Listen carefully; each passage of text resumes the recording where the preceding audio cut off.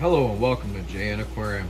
Today we're going to talk about a clutch of short fin ancistrus or bristlenose plecos that I have gotten some absolutely crazy patterns coming out of that I've never gotten before.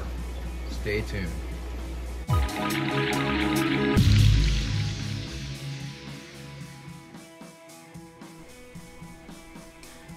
The pleco babies in question came out of this 65-gallon tall tank right here.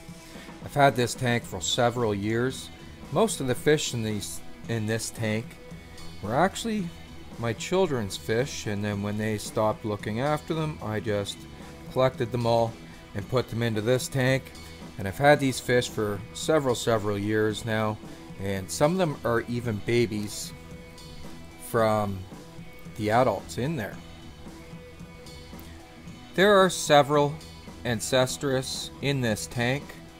They are all over. They have many hiding spots in this tank.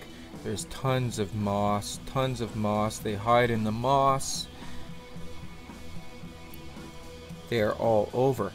Now the genetics are very diverse with the ancistrus in here, as I have crossbred many different kinds to come up with these short fins. Fry come out of this cave right here, and what's so special about this is I've never gotten any babies that were anything other than just brown short fin or albino short fin. So let's have a look at the babies in a little clearer aquarium than their hang-on basket they're currently in. So I have them all set up in this little 1-gallon fish tank with just a little bit of water, so hopefully we can get a really good look at these guys zoomed in. So let's take a look at them.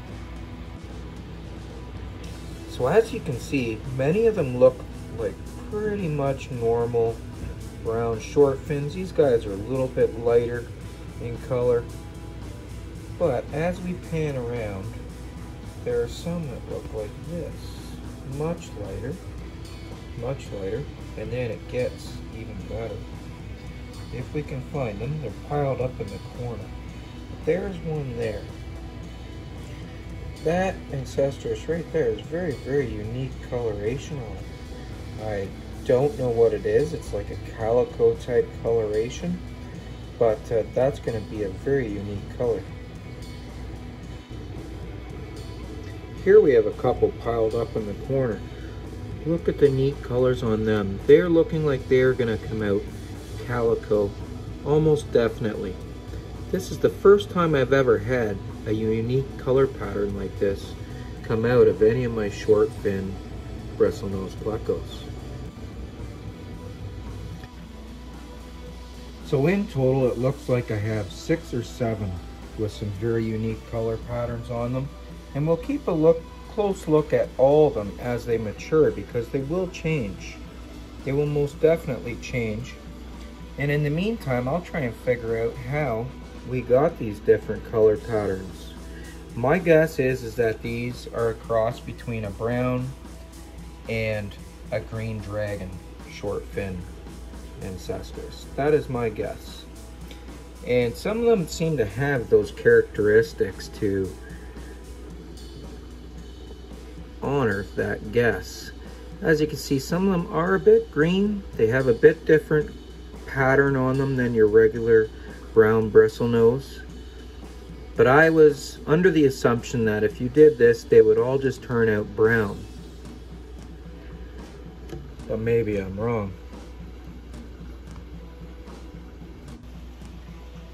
So I will continue to watch these guys and watch their patterns and colors as they mature, and we'll see what we end up with. Happy fish keeping, and until next time, take care everybody. Bye for now.